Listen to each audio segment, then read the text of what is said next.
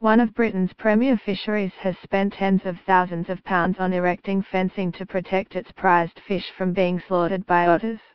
More than 2 miles of 6-foot-tall wire fencing now surrounds the 2 lakes at the Kent fishery that are filled with huge carp, including the country's biggest, weighing 80 pounds. Large coarse fish can be worth as much as £30,000 apiece as they attract anglers who pay good money for the chance to catch them. Otters have been slaughtering fish in Canterbury, Kent, after experiencing a resurgence at the fishery.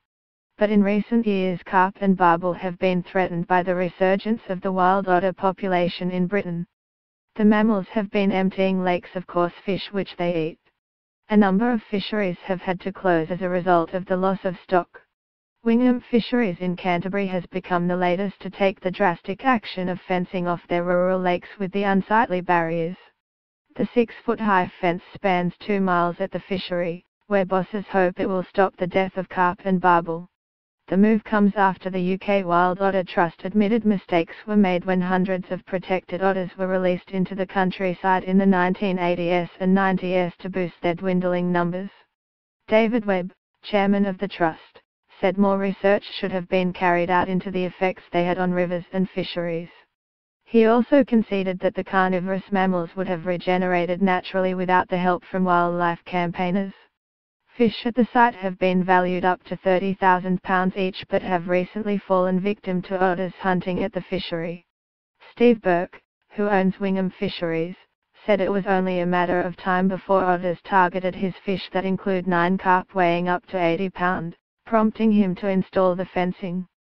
He said, "It's only a matter of time before otters arrive everywhere, and with the size of the lakes and the terrain we couldn't have put up fencing quickly.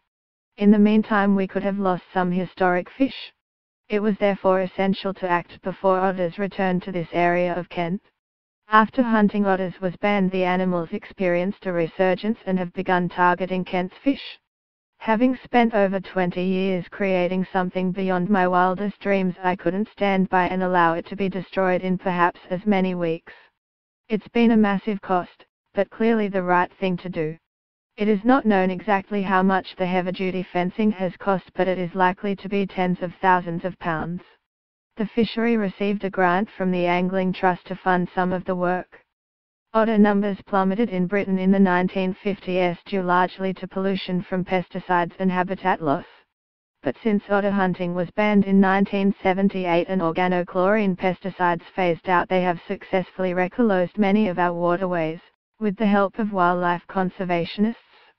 The skeletons of fish that have been hunted by otters at the site, where a 2-mile fence has now been erected. The otters enjoy protective status and it is illegal to harm them or interfere with their habitat, which has left fishery owners powerless.